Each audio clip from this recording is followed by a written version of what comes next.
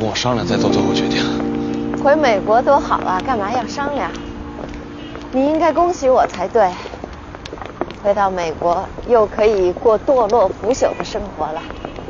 你再给我最后一次机会，你相信我，我一定会说服我父母的。你还年轻，不懂得父母是怎么想的。等我走了之后，你肯定会找着一个漂亮、善良、年轻的女孩子，到时候别忘了告诉我一声。宋晴，我想再问你最后一个问题。说，如果我不比你小10岁，咱俩的结局会不会完全不一样？可惜，世界上没有如果。真希望我比现在大10岁。我也希望。我也希望自己再年轻10岁，年轻多好啊！年轻可以不顾一切，不用瞻前顾后，什么都不管。可惜，不可能了。我走了，你爸妈还等着你呢，忘了我。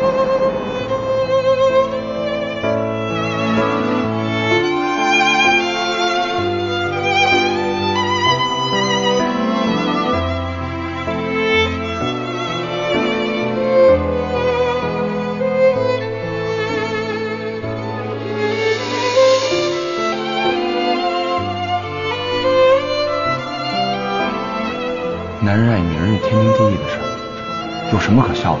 给我摘了！不摘，坚决不摘。宋强，我不会放弃的，我一定要说服你爸还有我父母，我让全世界人知道我爱宋强。我对你真的是一点感情，都是我自己一厢情愿。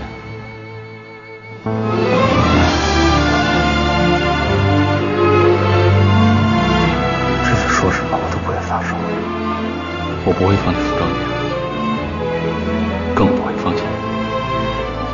我对你的感情是绝不会变的，就算天塌下来，我也要跟你在一起。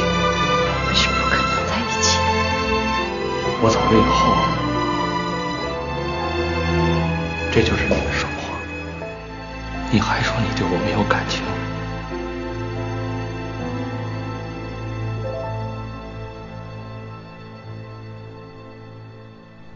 你今天怎么来了？不是前天刚来过吗？想您了呗。还是我闺女有孝心，惦念着我呀。跟您商量个事儿行吗？啊，你说。往后啊，下棋行，但不能跟人急啊。您别再因为下棋弄出个高血压、心脏病来，咱不合适的啊。哪儿能呢？你爸就这么点爱好。天凉了，您得注意身体，别着凉。没事儿。往后要吃什么，想吃什么就买，别舍不得花钱啊。那些钱留着没用。知道了。多买点那个保健品、营养品吃啊。知道了。哎。你今天怎么啰啰啰嗦的，跟当年你妈似的？爸，再过2天我要回美国了。是吗？这么快？您跟我一块儿回去吧，好吗？不去。外国那地方我待不惯，话听不懂，吃的也不顺口，想下盘棋都不成。我就在这儿待着，哪儿都不去。那往后我回来看您的时间少。哎，你这次回去是为了那个臭小子吗？不是，我在美国待了10多年了，回国来有点不大习惯。那小子人还不坏，唉，真没想到你们会搞成这样。回美国后，常给我打电话。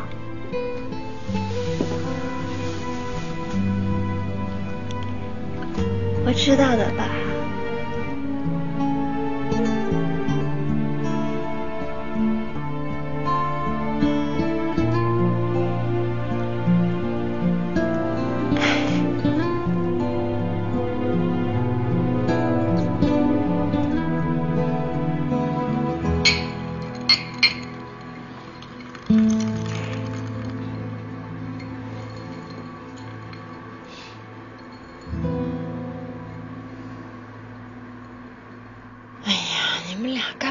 这样啊，我是回美国哎，又不是做大狱去，搞得这么沉痛干什么呀？咱们3个人聚到一块儿，多不容易啊！还不到1年呢，你要回去了。那你这一走，什么时候再回来啊？2、3年。就算你想躲那个小龙，你也没必要去那么远的地方啊。月红，这会儿别说这些了，咱们呢就祝他一路平安吧。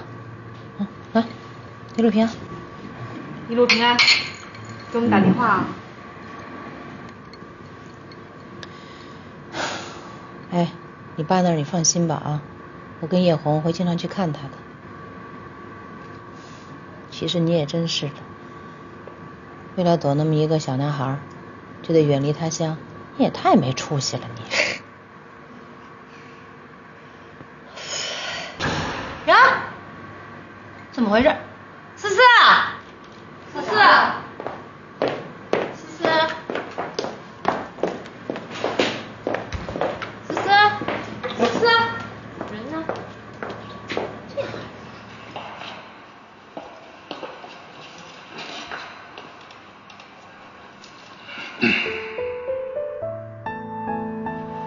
大家好，我叫李小龙，可能很多朋友不认识，但是我相信有大部分网友都读过一篇名叫《情书》的小说，那个作者就是我。曾经有许多读者骂我，说我写错别字。您还没告诉我您叫什么？我叫宋晴。送你一份小感情。哎呦喂，你酸不酸呢？晴天霹雳的晴。因为其实那就是一封写给我最爱女人的一封情书。因为它的名字叫宋晴，所以又叫情书啊。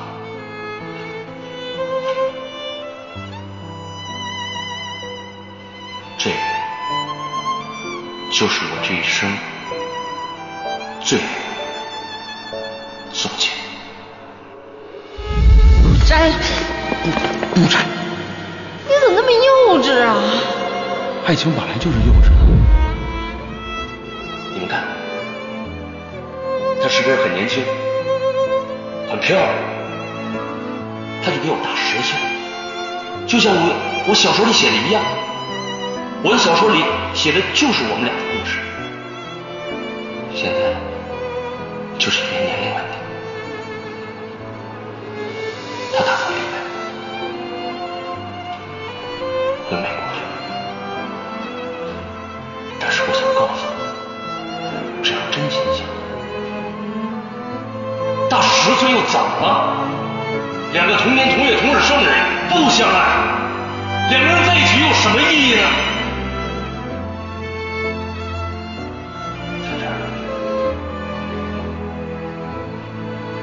我想让大家和我一起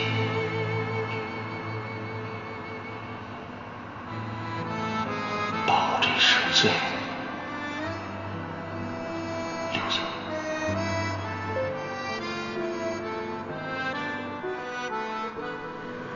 也是思思干的。思思，思思，你出来！怎么回事儿？素音，电话。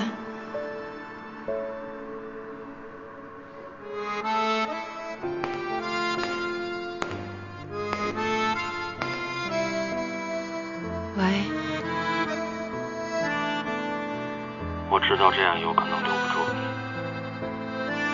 但我不在最后努力争取一次的话，我想我一辈子也不会安心。其实你不用回美国，真正该走的人是我。我这就跟父母回温州去。我向你保证，我这一辈子都不会再踏足北京半步。你知道一辈子有多长？一辈子变数有多少？就算是明天，我都不敢保证。你又拿什么来保证一辈子？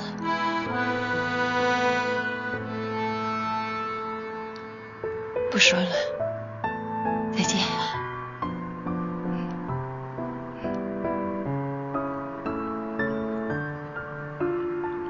你冲动的样子，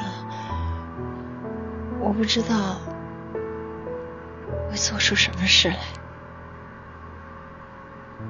再见。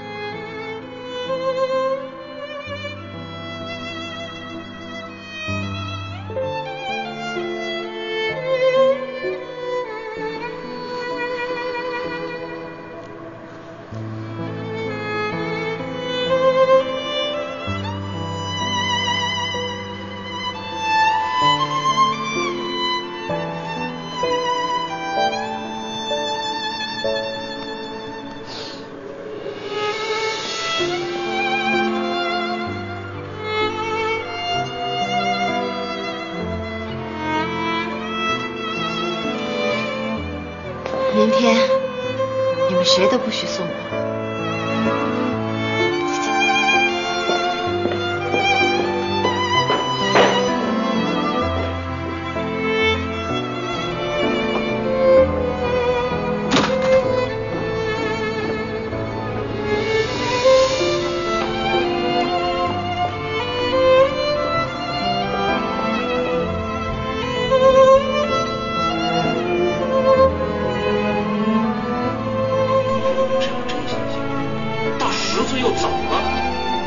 两个同年同月同日生的人不相爱，两个人在一起有什么意义呢？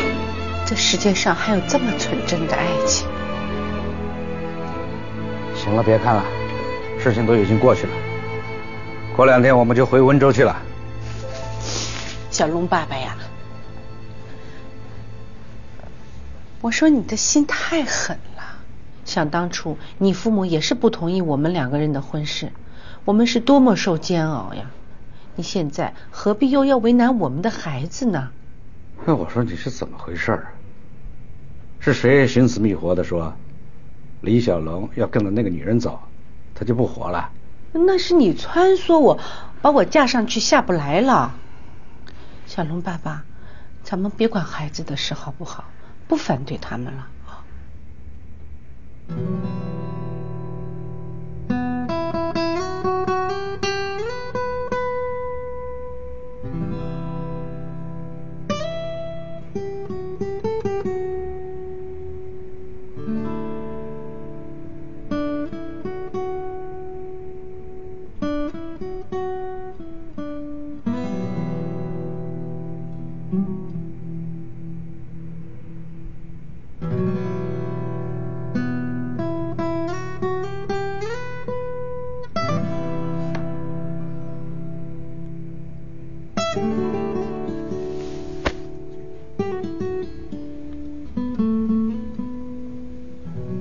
爸妈，对不起，请原谅你这个不孝的儿子。我可能暂时不能跟你们回温州去了。那你想干什么？我不能让晴姐一个人孤零零的去美国。你为了一个女人，连自己的父母亲都不要了？爸妈，我怎么能不要你们呢？我这一生中最大的愿望就是希望你们健康快乐，希望你们因为能有我这样的一个儿子而感到骄傲和自豪。儿子，爸爸妈妈为你感到骄傲，为你感到自豪。儿子，别跪着，快起来，这跪着多疼啊！爸妈，我想我暂时做不到了。我要为晴姐去美国，我知道她是因为我才去美国的，我不能让她一个人跑到美国去受苦，我要去陪她，我要去照顾她，关心她，陪她度过在美国最难的一段日子，然后我就回来，我回来陪在你们身边，给你们养老送终，一辈子都不再离开你们，永远都陪在你们身边。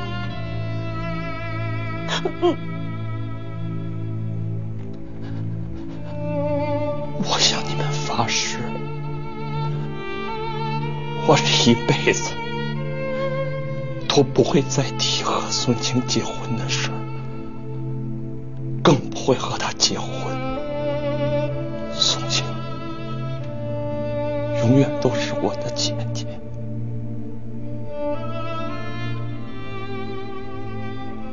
我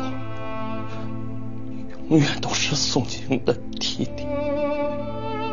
你别说了，儿子，别说了，妈妈早就被你们两个纯真的爱情感动了。行，妈妈同意你们两个人在一起。不行，我坚决不同意。你真是个死脑筋！当初你要是你爸爸妈妈不同意我们在一起，我们会有一个这么好的家吗？会有一个这么棒的儿子吗？我跟你说，你要是不同意，我就跟着儿子还有那个大妹子，我们一起去美国，你一个人回你的温州去吧。走，儿子，走，我们走，走。慢着，你急什么？我只是不同意小龙到美国去，我没有不同意他们俩在一块儿。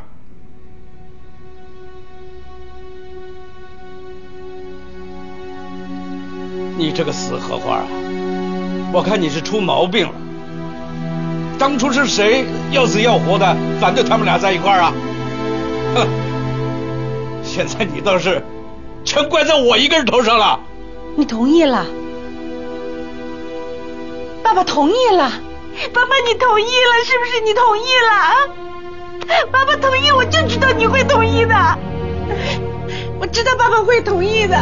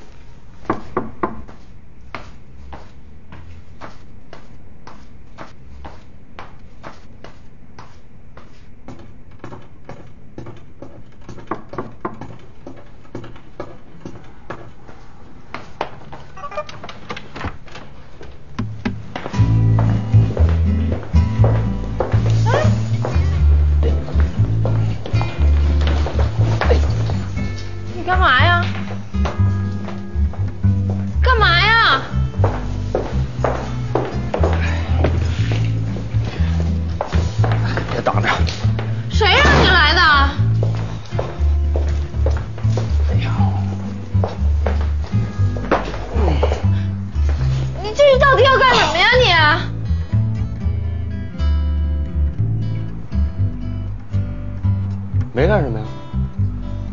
我这次来就彻底住这儿不走了。谁让你住这儿的？咱不是都说好了吗？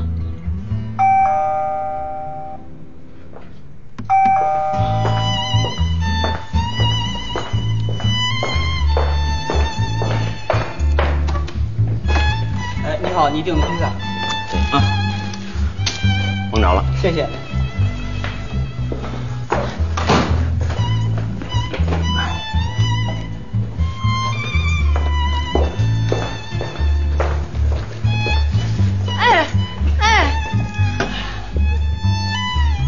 你干嘛呀？你这是？好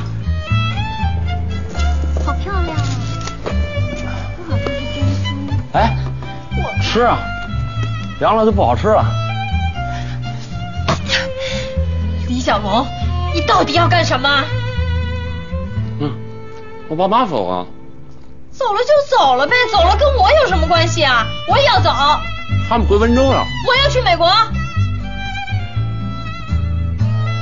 温州？你怎么没去啊？你怎么没跟他们一块走啊？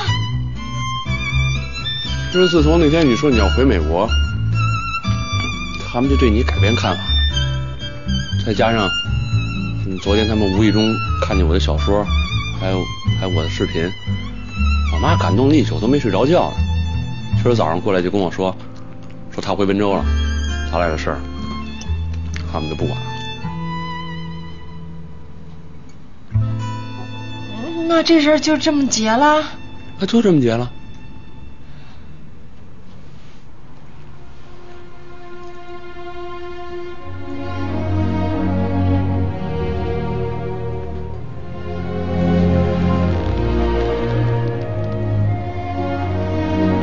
我再也不会离开你，你也留下来好吗？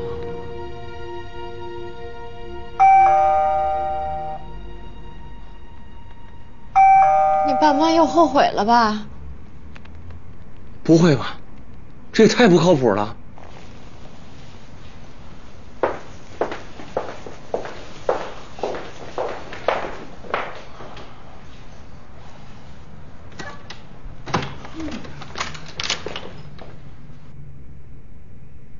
我们来送你来了，你什么情况？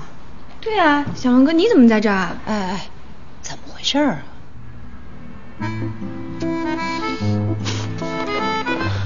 我不走了，小龙也不走了。什么？不走了？那这礼物怎么办呀？我不管，你得给我报销。那哪成啊？拿进来吧，快，进来。进来。干杯！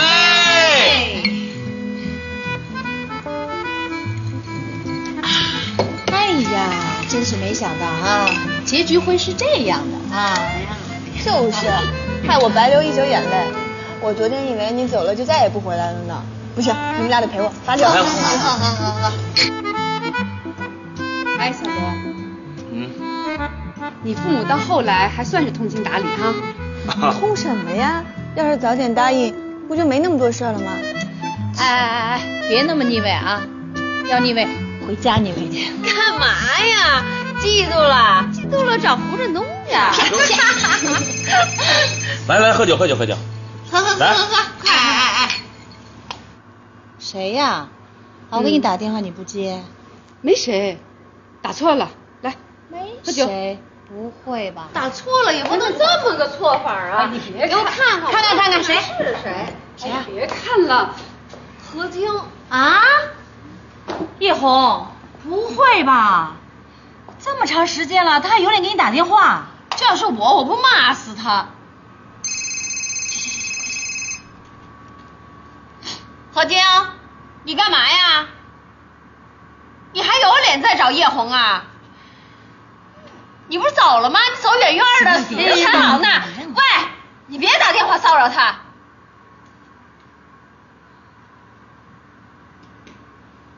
这样啊？何晶啊，本来是想在叶红过生日的当天向她求婚的，可是没想到在生日头一天，芳芳喝醉了酒，让车给撞了，这一撞一下子就昏迷不醒，所以何静一直在深圳照顾他呢。那他也用不着人间蒸发吧？他担心叶红啊，他也不知道芳芳什么时候醒，也不知道他照顾到什么时候，所以他就没吱声。现在好了，芳芳醒了，他一看没什么事了，就给叶红打电话吧。可是，一打电话叶红就挂，一打电话他就挂，他也没地儿解释去。这倒是，红姨也够倒霉的，什么不好的事情啊，都让他赶上了。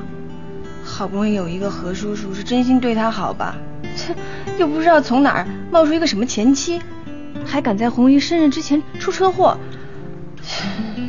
你说那个什么芳，他哪怕是晚一天再出车祸，我看红姨也能跟何叔叔在一起了。你说红姨真的能原谅何叔叔吗？这你就别操心了，叶红是个菩萨心肠，没准何晶还没开口呢，他就先怪自己没接电话了。对对对，我老看红姨不接电话，八成啊是怕自己心软。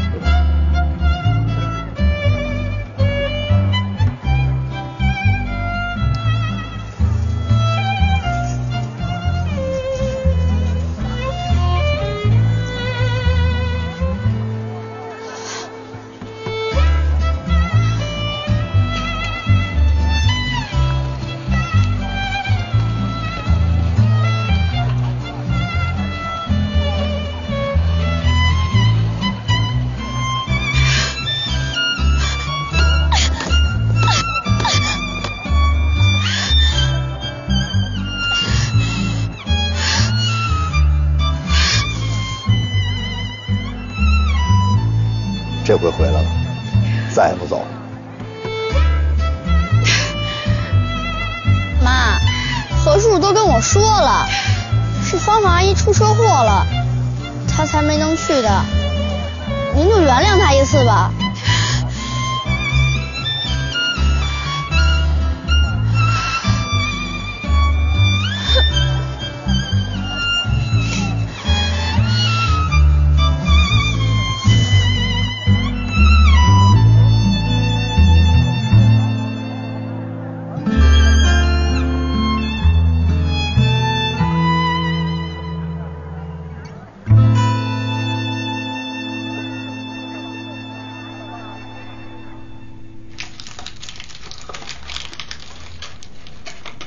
叶红，准备的差不多了吧？差不多了。你当年结婚的时候，就是我给你当的伴娘，没想到这辈子还能给你当第二次伴娘。心里不平衡了吧？有本事你也接呀，你接10回，我跟叶红给你当10回伴娘。去吧你！狗嘴里吐不出象牙，你才接10回呢。10回我是接不上了。不过我还真没想到，我跟叶红前后脚的时间离的吧？你怎么就接我前头了呢？哎呦，就这个你也要占先呢你？啊，不甘心你抢着接呀。反正叶红也是明天才举行婚礼，哎，你今儿举行呗。你别激我啊，激我今儿晚上就接。去，没人激你，知道你想嫁人都想疯了。哎呀，亮亮，你可真牛啊！啊，如今你也混上这么大一套房子了。那可是我童年的梦想，原来我们家才这么大。哎，那我还记得你的梦想是想要一个好爸爸呢，现在不是也美梦成真了吗？就是，来，忙活，快，小妹，我来。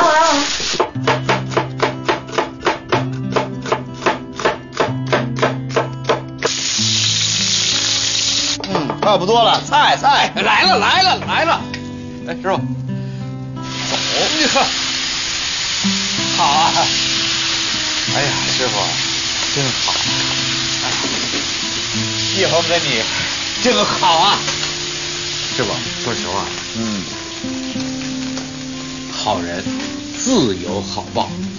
话嘛倒是句好话，但是你小子这口现在是越来越正了啊！师傅还是师傅，什么叶红的什么意思？师娘，对，改叫师娘，知道吧？错了。哎，你可真有勇气啊！真的跟那个小龙什么姐弟恋啊？你就不怕过个10年8年老么咔哧眼，人家把你甩了？哎呦，不用再过10年，就现在已经人老珠黄啦。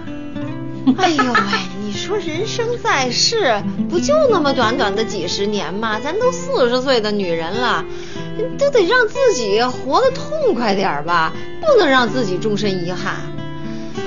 趁着现在还有活下去的勇气，赶紧满足自己，要不然的话，这一辈子说过去就过去了，多冤呐！你就吹吧你哦。这不是你那时候了啊，要拒绝人家李小龙把自个儿折磨的成心脏病的时候了。得心脏病我也认了呀，总要比你跟胡振东这么，哎呦，拖着没头没尾的，还强撑着呢。你现在到底跟他怎么样了？要是不行，赶紧找下家啊！哎呀，挺好的事儿到你嘴里，怎么跟打麻将似的？什么换下家啊？我说的不对嘛。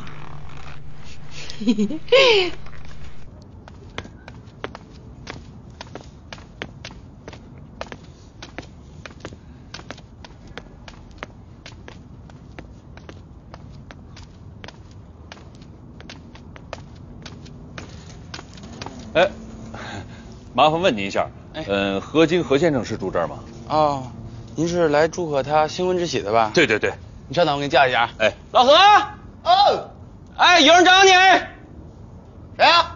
来，谢谢啊，没事，谢谢。谁呀？您是何先生吧？是我说，您是？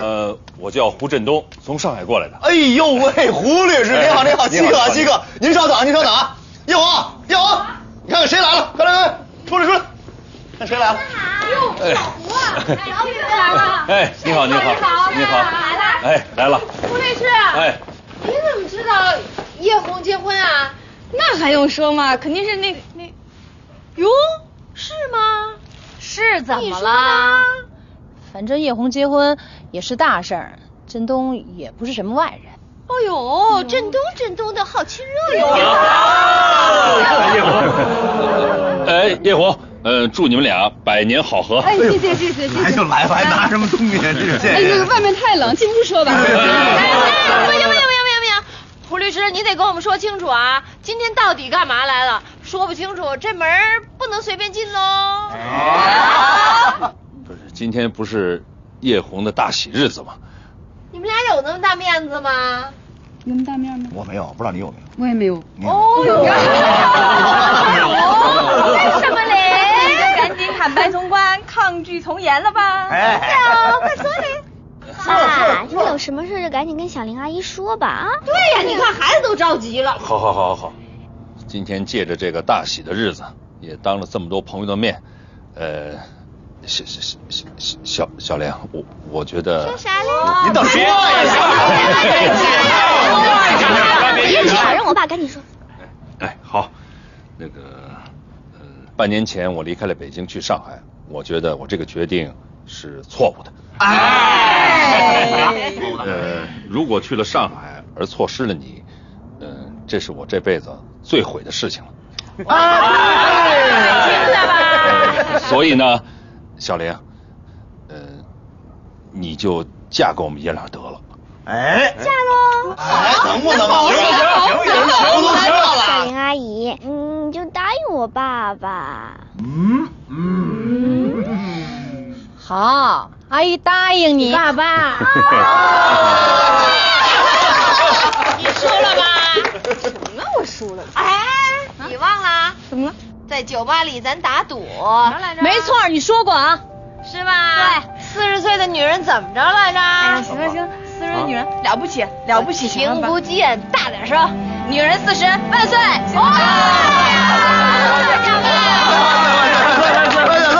进屋进屋进屋。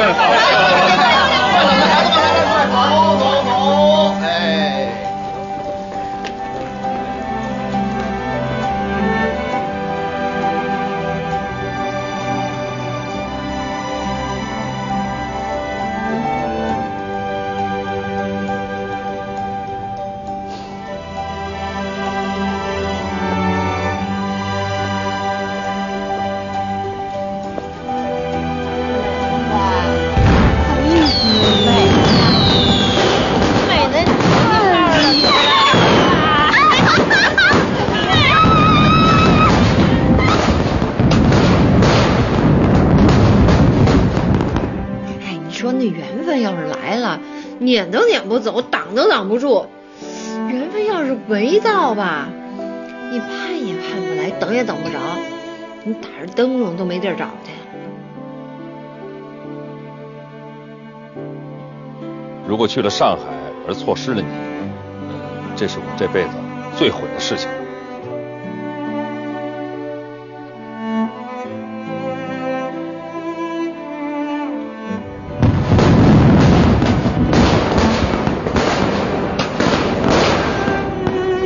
比如说，我们3个人要能生活在一起的话，我可以照顾你母亲和你。我和我母亲也可以照顾您。太好了，我们想的完全一样。今天天气真好，咱们结婚吧。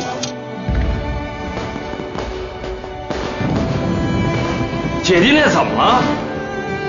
只要2个人真心相爱，都说大10岁，就是大40岁又怎么了？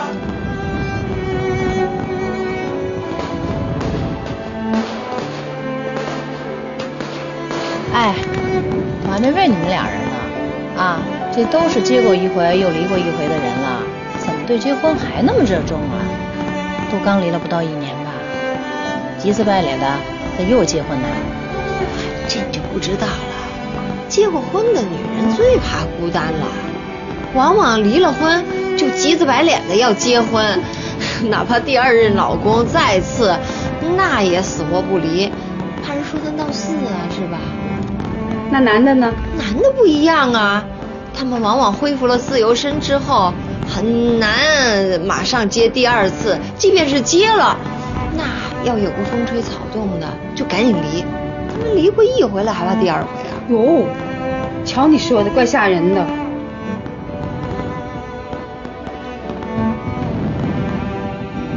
40岁的女人要找什么样的男人？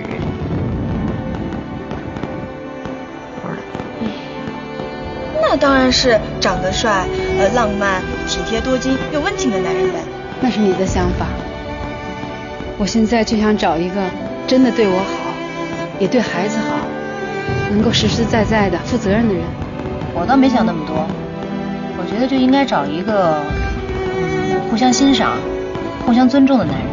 要我说，其他的都不重要，什么长相啊、身材啊，有没有孩子啊，有没有车子，有没有房子啊，老婆是离是散是死是活，这些都不重要，重要的是人生观、价值观跟自己的一样就行。